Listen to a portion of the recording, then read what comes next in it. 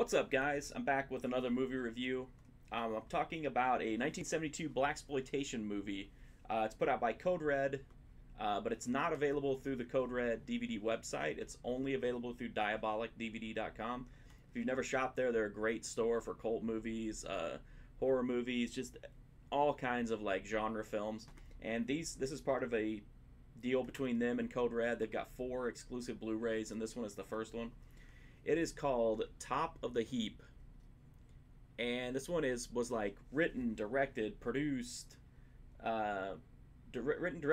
starring, and God knows what else by Christopher St. John, who was in Shaft.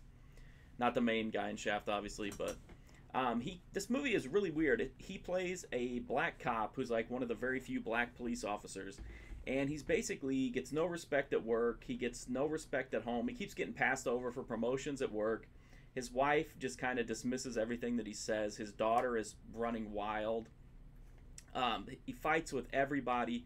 No matter what anybody says to him, he takes it like super personally and flies off the handle. Like one line he keeps saying through the whole thing is like, "I'll do any goddamn thing I want," like over and over again. So I like it. I like dysfunctional people. I like to see dysfunctional social situations, and this movie definitely has a lot of it.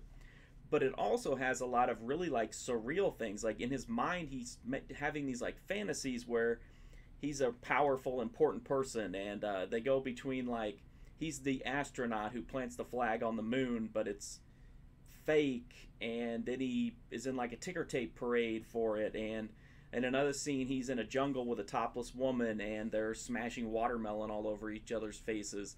It's blaxploitation, so obviously it has a lot of like racial issues with it. I don't know if he intended it to be serious. It doesn't play as serious. It plays as absurd pretty much at times. But it is very entertaining. St. John is really good in this from a wild, off-the-hinges performance standpoint. I love that he argues with everybody. I love that he snaps at everybody. There's a ton of really funny dialogue, like even just common little situations he'll call bullshit on and tell him how he's going to do any goddamn thing he wants. He's got a mistress on the side. She even doesn't want anything to do with him most of the time. I wouldn't say it's a good movie, but it's extremely entertaining if you like odd movies or blaxploitation movies. It just has some really weird moments in it that are just really funny and really interesting. It's just a really interesting movie overall, I think.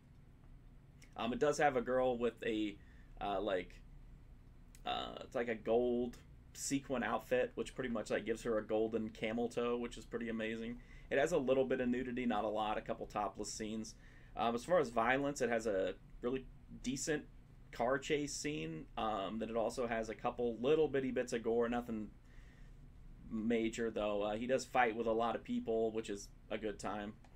At the end of the day, this is just a really fun blaxploitation movie that's really weird, very surreal at times. Definitely worth checking out if you're into the genre or you just like really weird movies. Again, this one is called Top of the Heap, and if you're interested in it, make sure that you go to DiabolikDVD.com because it is a Code Red release, but it is only available through their website. And the other 3 Blu-rays in there are really good. One of them is Cry of a Prostitute, which as of making this video is not available, but I cannot wait to see it. Again, it has a crazy scene with Henry Silva raping a woman inside of the carcass of a pig. But that's Cry of a Prostitute. We'll have to wait to talk about that one till I get the Blu-ray. But this is Top of the Heap. It is Code Red Spine number 128, so just because it is through DiabolikDVD, it does still have a spine number, so it is officially part of the Code Red collection. So that's Top of the Heap. If you're interested in blaxploitation, check it out. I hope you liked the video, and hopefully I'll have another review up soon.